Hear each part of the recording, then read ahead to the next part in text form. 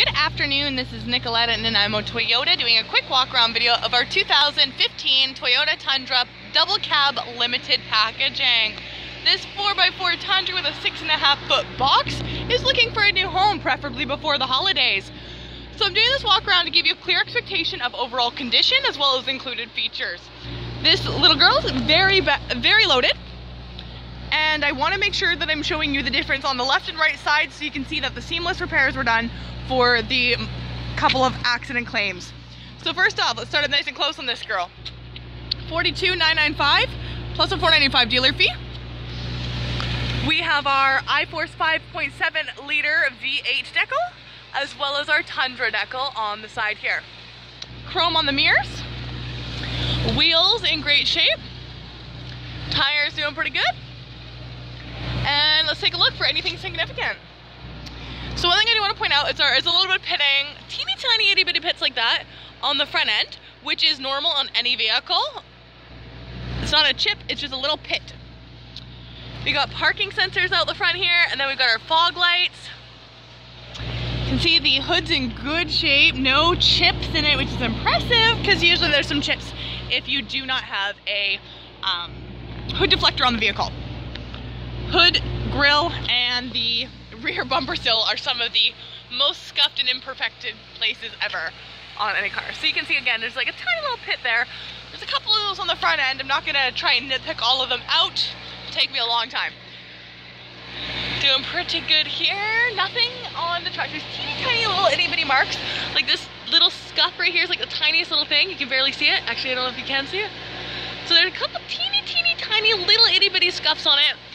All of these of which, of course, will buff out. And there's really not that many of them. It's quite impressive, actually. So coming down this side, this is the right side, aka the passenger side. This is the side that has been hit twice. This truck was living in an underground parking lot. Nope, that's water.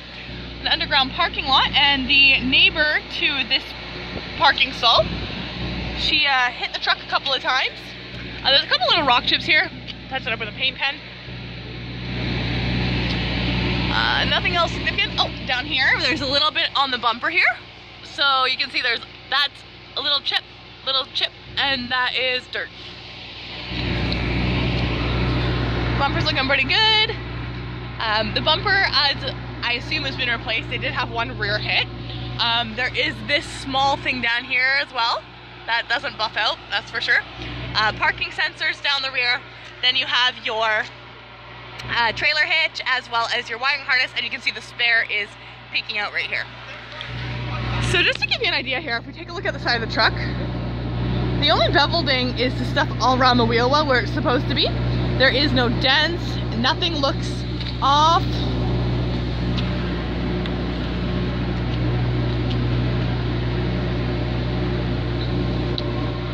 Got the Tundra decal on the back here.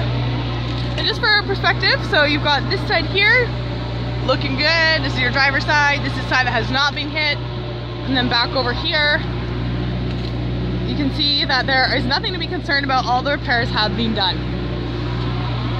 All right, 4x4 decal here. Slow dropping tailgate. Has a spray and liner done to it. Bed cleats, they are adjustable. Got a couple little scuffs like this on the edge of the tailgate, and a couple down the edge of the bed, which is a very common thing in trucks. And now change angles here. I do want to point out there is a bit of, actually, I lied to you. There is a small dent over here. I don't even know, I don't know what angle I have to be at for you to see it on the. There we go. You can see how the light's morphing around it. So I will get our dent guy to look at that on Monday, see if we can pop that out. It's very minor, like I had to really look for it.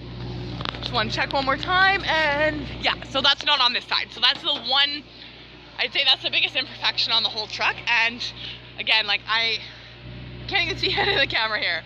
So it's all about the angle. You can just see it just a slight bit darker there. All right.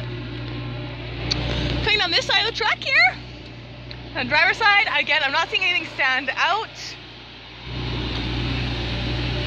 Looking good.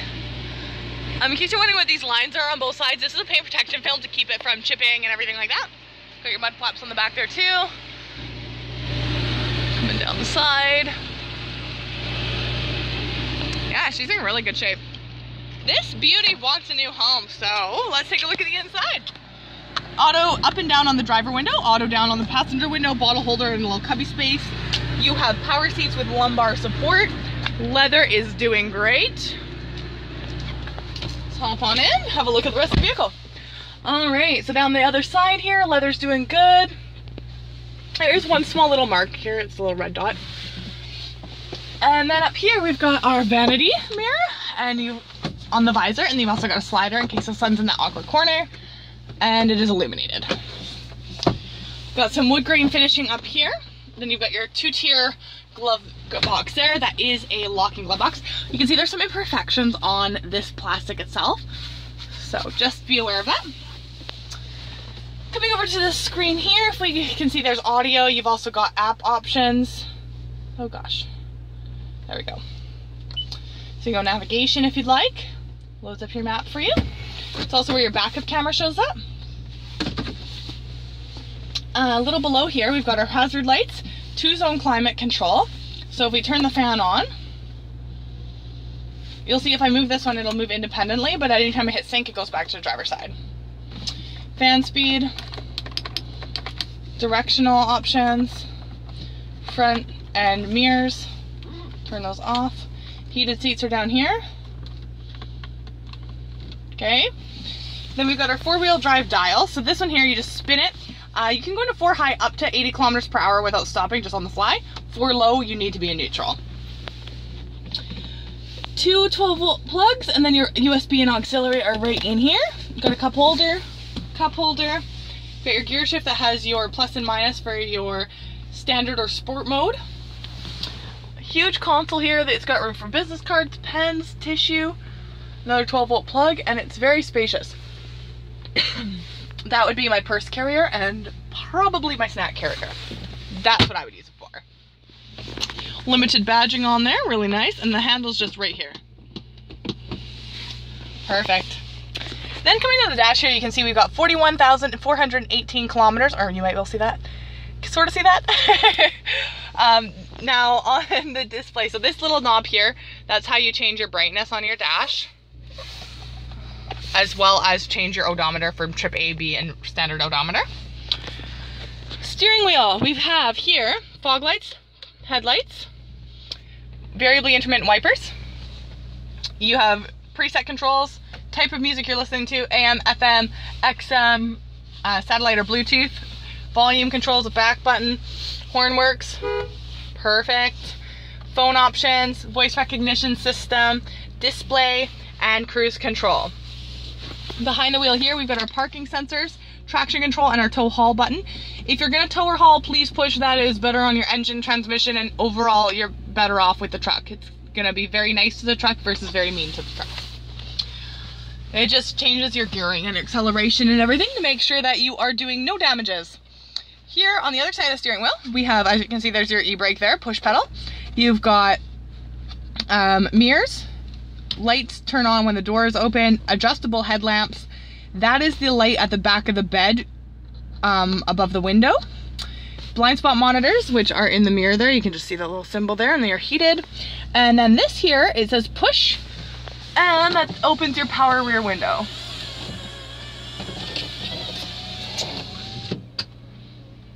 Dome light up top, no sunroof in this model, but you do have your sunglasses holder and some more card holders.